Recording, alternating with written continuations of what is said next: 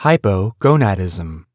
The main sex hormones in the human body are estrogen, progesterone, and testosterone. Their secretion starts from the hypothalamus by secretion of the gonadotrophic releasing hormone, or GnRH.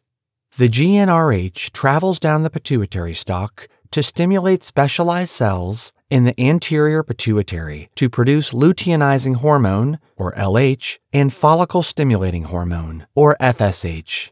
LH and FSH act on the ovaries in women to produce estrogen and progesterone, and the testes in men to produce testosterone. If any problem occurs on any of these stages, like lack of stimulation from the hypothalamus, the pituitary, or dysfunction of the gonadal organs, hypogonadism occurs.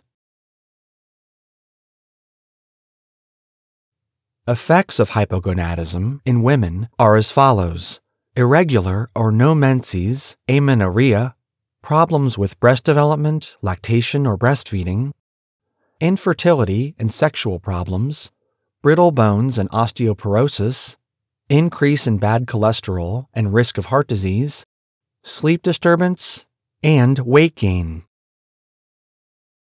If we want to talk about male hypogonadism, signs and symptoms are as follows: a decrease in genitalia size, sexual problems and infertility, bones become brittle, causing osteoporosis and broken bones, muscles become weak despite exercise, fatigue and lack of energy during activity, increased body fat, sleep disturbance, difficulty with memory.